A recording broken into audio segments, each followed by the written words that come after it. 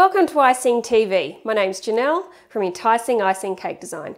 Today we're going to show you how to put an edible image on a cake. Let's get started.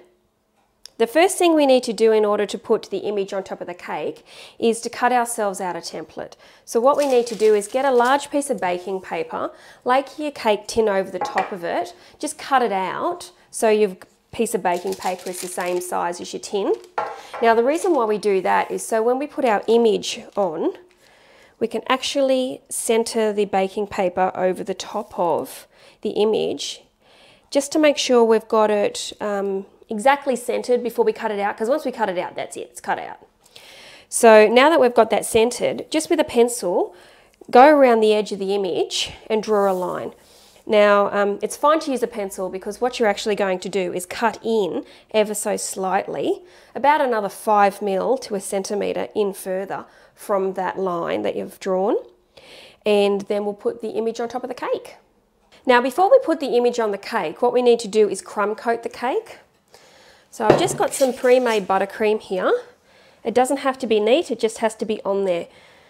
When we pipe around the edge, what we find is piping won't stick to the cake unless you've crumb coated it first. Now we just want to put a little bit of icing on the top.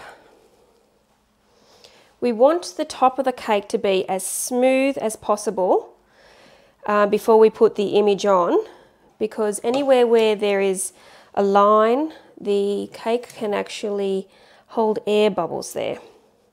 What I often do, that's pretty smooth I will say, but what I often do is I get a really long spatula, I heat it up underneath the tap and drag it along the top of the cake, perfectly smooth.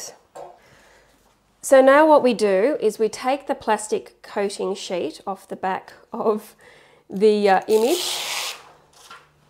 Okay, so we're going to lower the image onto the cake. We want to hold the image at this angle and lower it very carefully with the sides up. The reason why we want to do it with the sides up is so we can make sure, one, that it's in the center, and two, we're going to put a piece of baking paper over the top of the cake and smooth it over.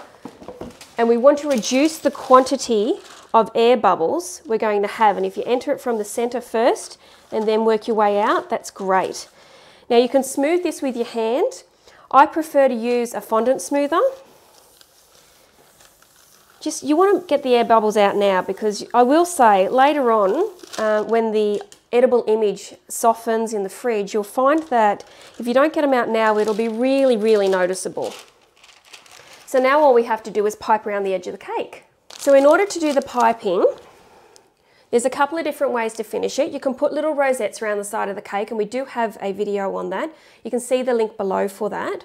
Or all you have to do if you just want a star quick finish, squeeze the piping bag on the side of the cake, stop squeezing and then pull back. Squeeze, stop squeezing and pull back all the way around the cake.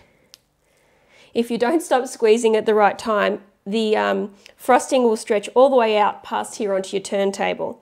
So we'll do that all the way around the edge of the cake.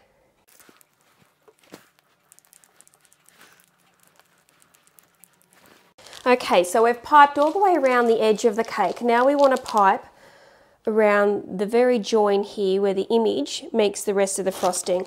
And all we do is put a little star right on the edge, making sure it covers the image itself.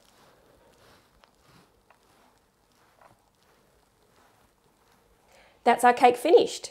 If you'd like to see another video on how to fill a piping bag an easy way, or if you'd like to see one on making buttercream or how to do rosettes on the side of a cake, see the link below. Visit our online shop for the products used in this video. We post Australia-wide. Like this video and subscribe to our YouTube channel for a much wider range of videos. New videos are posted every Sunday night at 7:30 Australian Eastern Standard Time. Follow us on Facebook for cake decorating specials, upcoming offline cake decorating classes, and newly released Cake in a Box cake kits, not to mention the next Cake Club Kit of the Month. Thanks for watching.